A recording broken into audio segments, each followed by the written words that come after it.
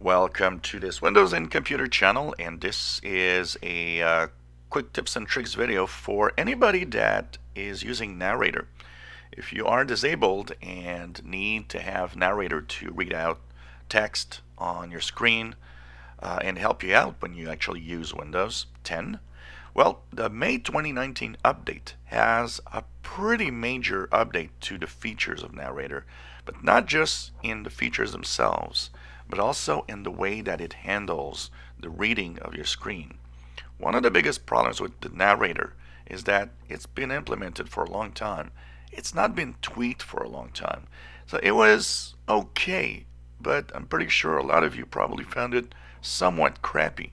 And as a tech guy, I've seen a lot of people actually use software that would read for them rather than Narrator in Windows, simply because Narrator was too annoying. So they actually did a lot of work in the past couple of versions of Windows 10 on Narrator. So when you want to use the Narrator, of course, it's in the settings that you have all of this.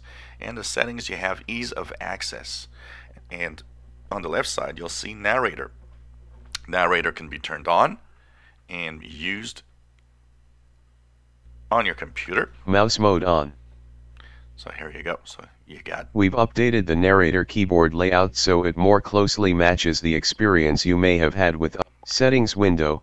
Allow the shortcut key to start Narrator checkbox checked. So it's a little better in, when you go around with the mouse pointer, for example, around the screen and actually having specific items read out to you. It does a better job at doing this. There's also something new. There's actually a few new options in here. Show Narrator home when Narrator starts checkbox checked. So you have different options. You have that little rectangle that you see here. When there's text inside that rectangle, it's actually going to read to you the text that is in that rectangle.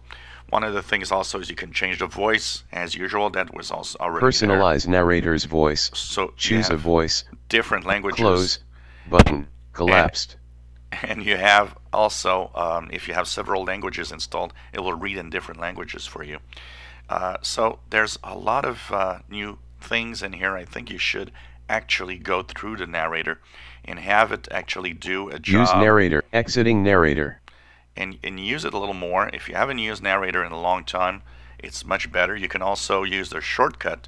So if you want to turn Narrator on or off, the Windows, Control, and Enter key. So Windows, CTRL, and Enter. Mouse mode on. Windows, CTRL, Enter. Exiting Narrator.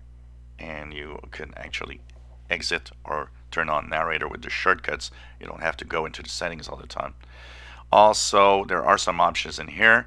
There's the pitch, the volume, the speed of the voice, and of course how the volume controls. And there's a lot more settings actually in here in the way that it can actually read to you, even hearing phonetics when you need to actually understand something that maybe you're not getting right.